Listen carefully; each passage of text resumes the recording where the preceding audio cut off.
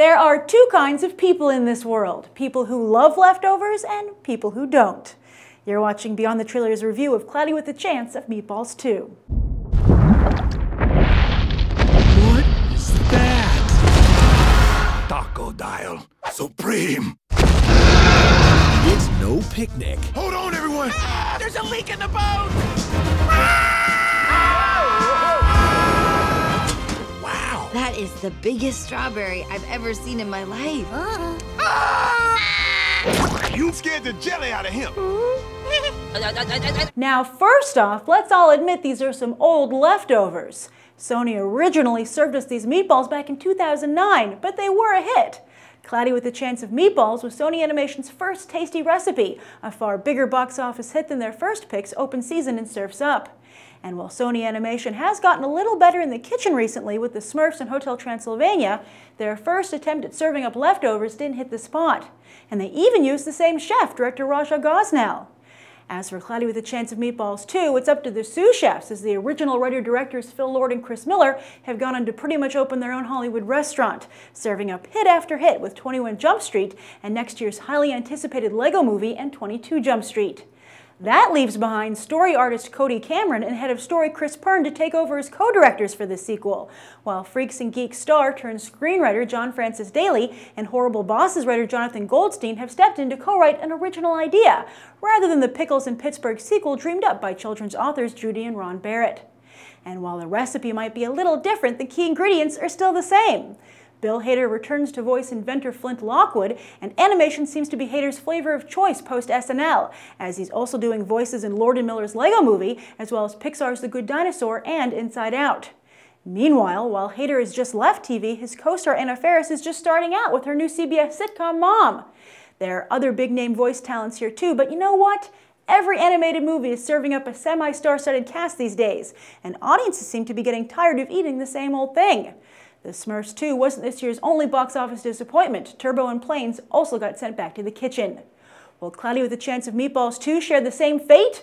You just sat through a bunch of cooking puns. How will 95 minutes of food puns go down? I love Barry the Strawberry. He is so unbelievably adorable, and he came out of nowhere in this movie about a third of the way through. Up until that point, I wasn't sure how much I liked the film because the jokes weren't as good without Lord and Miller. But when Barry showed up, and he was just so cute in every way, everything he did, the way he talked, the way his little hands moved. I mean, whoever animated him was a genius, and Cody Cameron, the co-director, did his voice, and he was just amazing.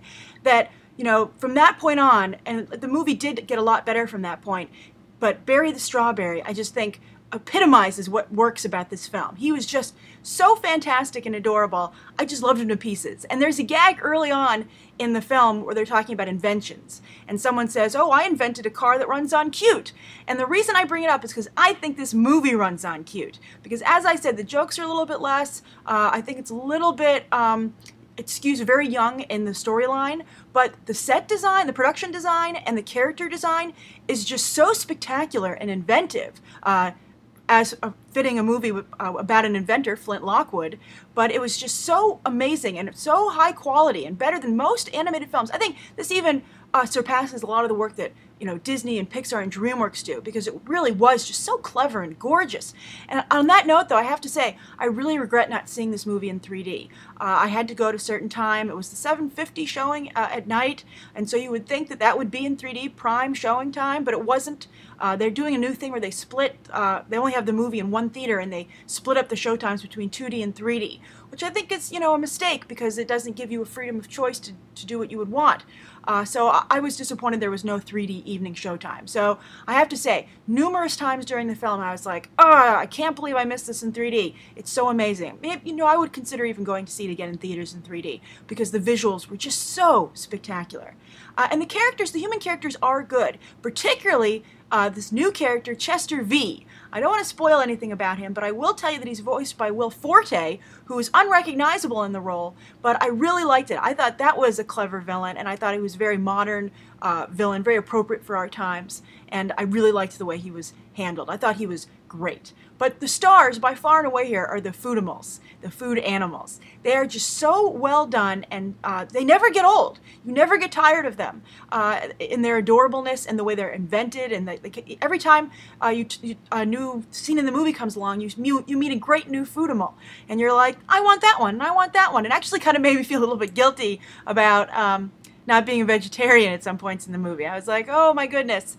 But this is so great, and such a great move on Sony's part, because I definitely think they could easily make a TV series out of this. I would be watch it, or at least be tempted to watch it. But I know my sister loves this kind of stuff, and I think she would definitely tune into this. I think you have a SpongeBob SquarePants kind of thing going on here with Barry. And then I think that it would be great for merchandising. As I was watching the movie, not even after, I was like, where can I get myself a Barry the Strawberry? So that's kind of like going to be one of my tasks for the weekend. I really liked the film quite a bit. I highly recommend it. I think the beginning, as I said, the first third or maybe first quarter is a little rocky, but just hang in there. You're going to have such a great time, and I highly recommend it in 3D. So and get a snack. Like Wreck-It Ralph, this is a movie where you're going to feel really bad if you don't have some candy or something to enjoy while you're watching the movie, because the food is so well realized. Even though they stick a face on it, it still looks super real. So that's my review of Cloudy with a Chance of Meatballs 2. Be sure to leave your own thoughts down below. You can check out these other episodes right now.